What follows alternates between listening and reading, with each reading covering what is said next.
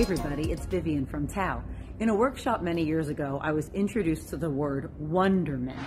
Saying I wonder and what I believe I see before me opens us up to true manifestation.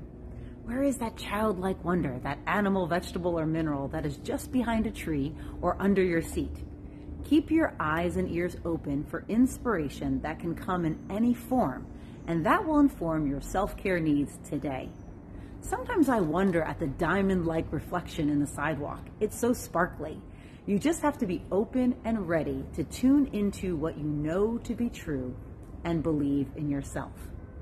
Whatever we focus on and put our energy toward will help shape our life experience. When we are in a state of joy and curiosity, as a child may view the world, we see the potential for infinite possibilities. Soften your gaze when you are out in nature and be aware of your peripheral vision, that 180 degrees around you, and bring in as much inspiration as possible. How do you think you can connect more with your childlike sense of wonder and keep open to life's infinite potential? Use this self-care tip and our other video tips to get you started today.